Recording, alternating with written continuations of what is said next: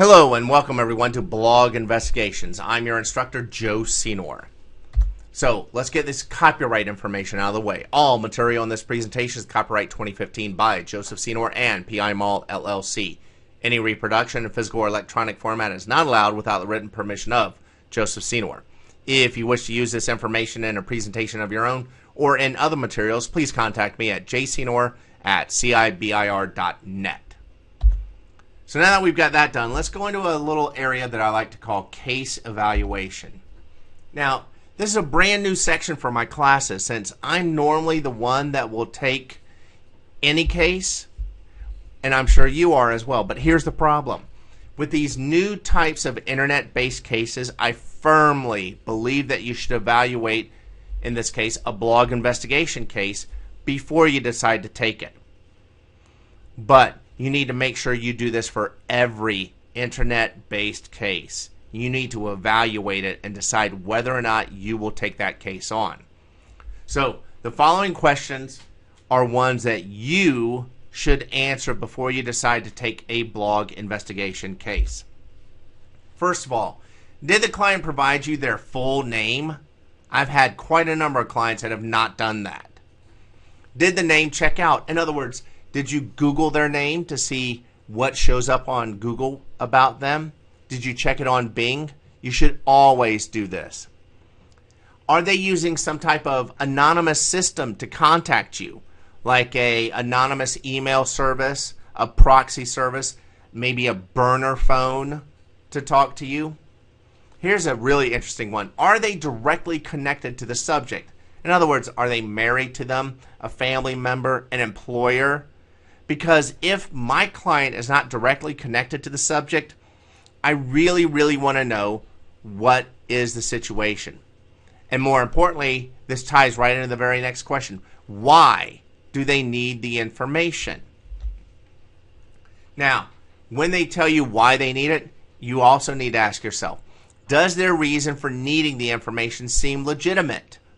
Because the thing is, if it doesn't seem legit, walk away. There are plenty of other cases to do. Now, another one here. Are they local or remote from you? Now, with a lot of internet-based cases, they could be anywhere in the country or world for that matter. And you need to think about that. Now, local, I usually associate local to an hour or maybe 2 hours drive from where you are. Remote to me is 5 hours or an airplane ride away from you. Now, this next one's a double-edged sword. Are they willing to sign a contract and pay up front to start the work? On one side, that's good. That's good that they're willing to do that. On the other side, are they too eager to pay you to start doing this work? Maybe they're also thinking about adding a bonus if you finish up the work quickly. So that's something to think about. Now, here is probably the most important question there is. Do you have any uneasiness when talking with them? That is very important for you to look at, because here's the thing. I think it is very important for you to conduct this type of case evaluation for any and all types of internet or cyber-based investigations. Now, the thing is, the main thing that I'm always concerned with is my gut feeling. If I don't have a good gut feeling about the client, then I will not take the case, because the thing is, every time I've had a bad gut feeling about a client, turns out my gut was right. I should not have taken that case. So don't make my mistake. If you don't feel good about the client, walk away. So now that we've done the case evaluation and you're ready to actually take the case, let's go into the interview process we need to do with a client. Now, with any internet or cyber-based investigation, you need to make sure you conduct a really good, thorough, and in-depth interview of your client before you start your work. The reason is, the more information you have, the better. Pretty simple. But also the fact that the more information you have, the faster you can get to work, the faster you can find your information, the more successful you will be, and the happier your client will be as well. Now, you're going to notice that in my list of interview questions that I'm going to ask the same question, but in a slightly different way. I do this to make sure I'm getting the correct information from my client. in case they're trying to deceive me about some of the information. I'm also looking to find a way to trigger that aha moment with my client that could provide me the critical information that I need. So maybe when I ask, well, what was the blog title? That they'll go, oh, wait a minute, I just remembered something. And that's critical when they tell me the next piece of information they suddenly remembered. Now, I suggest you print out a list of the questions to take with you when you go to interview your client. More importantly, you should, not really should, you must upload a copy of these questions to your Google Drive account or Dropbox account. And by doing this, you can make sure you can always access the questions no matter where you are, as long as you have your smartphone.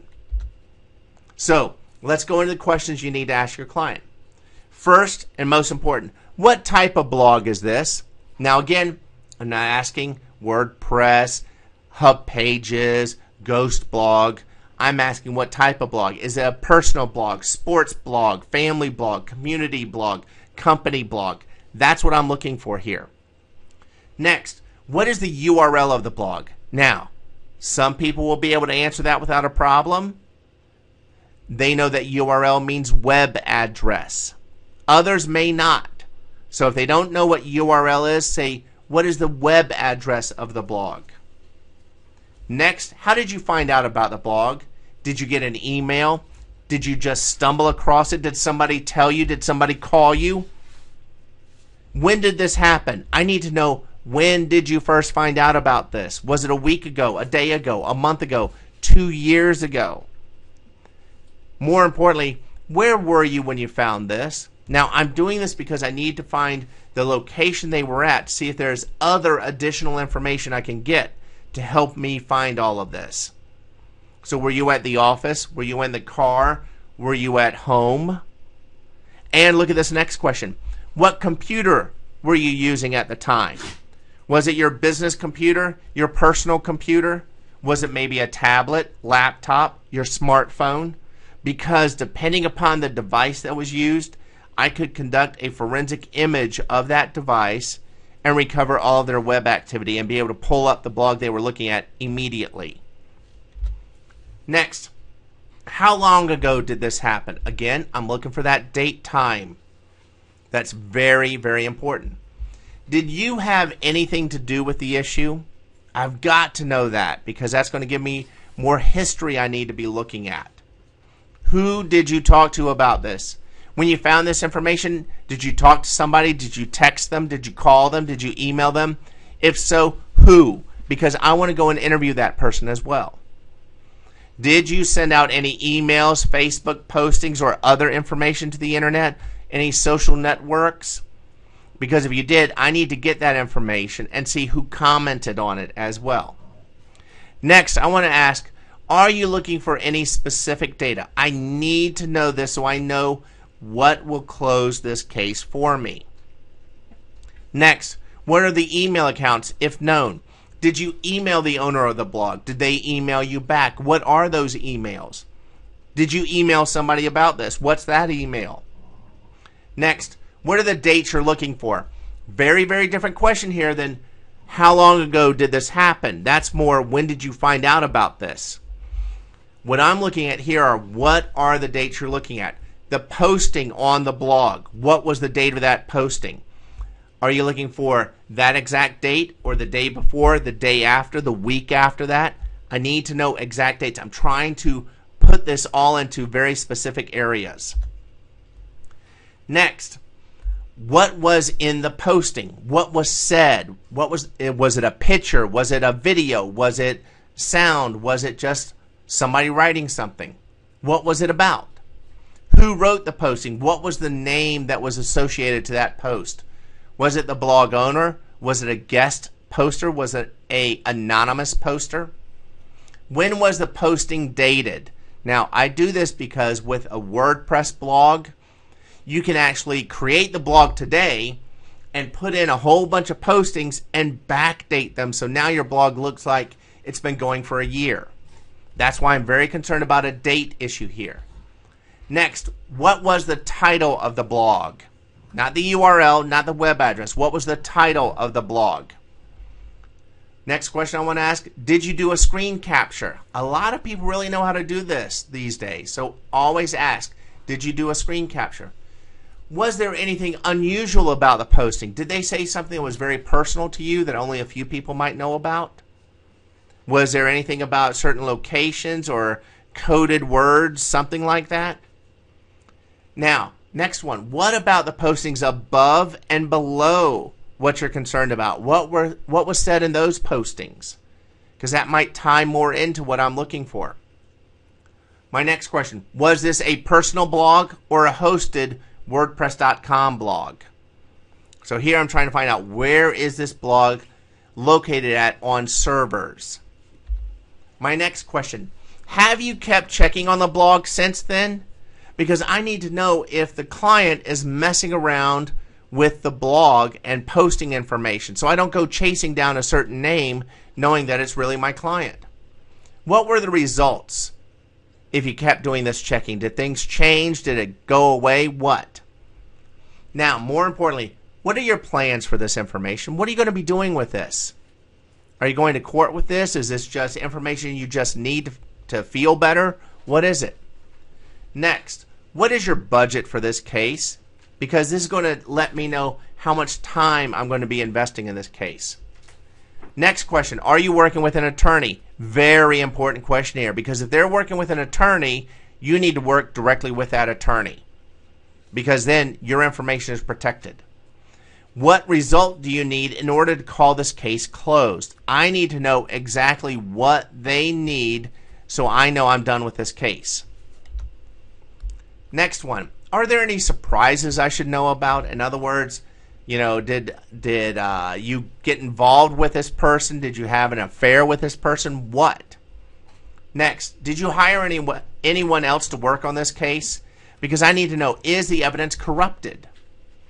Next, have you posted openly for someone to work on this? Have you gone out to Craigslist, Backpage, some other website to try and get somebody to work on it for you? Does the target know you're having this investigated? In other words, did you tip your hand with this person saying, I'm going to find out who you are, I'm going to hire somebody to find you? Because again, that's a little surprise I need to know about. Are you aware of any legal issues or law enforcement issues I should be aware of? Because again, you need to know if the person you're working with is being investigated by the police. Would they tell you? Probably not, but it's best to ask the question.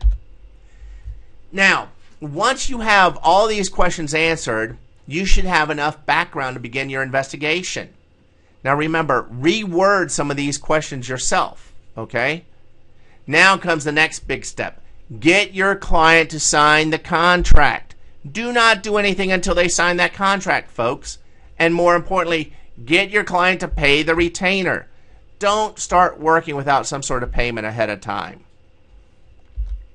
Now, you have all the information that you can get from your client in order to begin the work.